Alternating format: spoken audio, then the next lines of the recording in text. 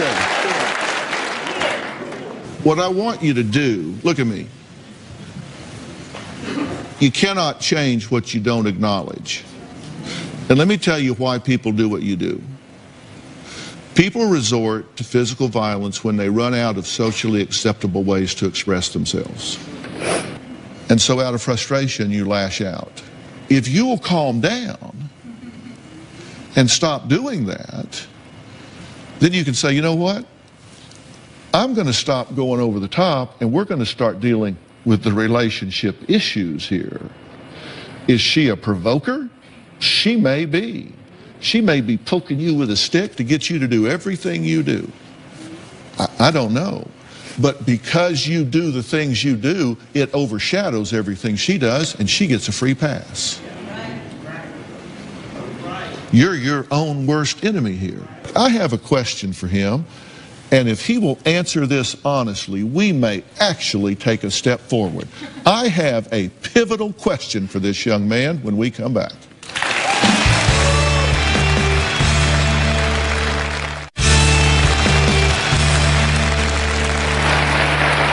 With Kirsten and Mike, and we're talking about what is a very volatile, what is a very physically dangerous relationship.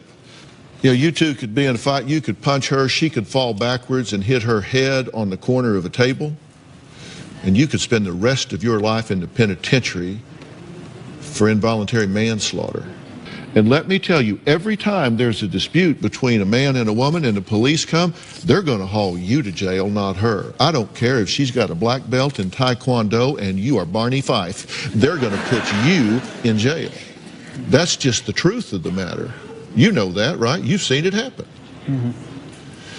Now, let me ask you something.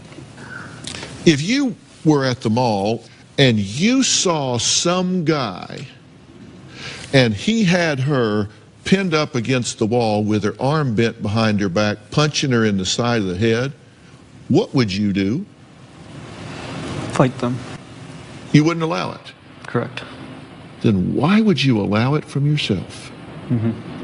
You wouldn't let anybody else on the face of the earth do it. Why would you do it? Why would you allow yourself to do it? Yeah, I'm not sure why. I'm not sure why I do it.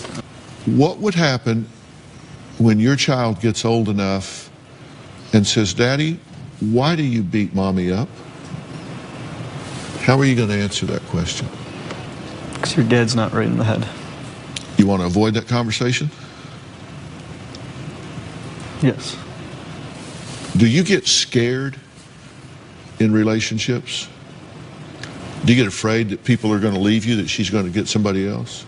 Yes. What is it you believe about yourself that makes you think people want to leave you? What makes you feel threatened that somebody wants to leave you?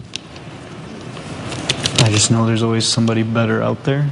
There's always going to be better options out there.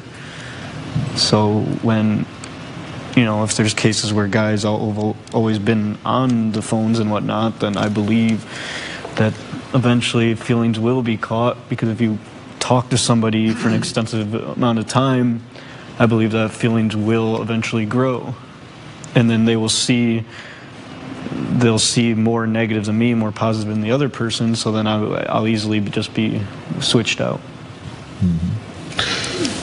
So you think if you control her enough, you keep her contained enough, she won't be tempted?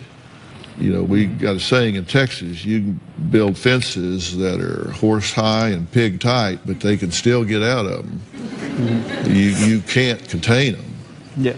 You cannot build a fence high enough or tight enough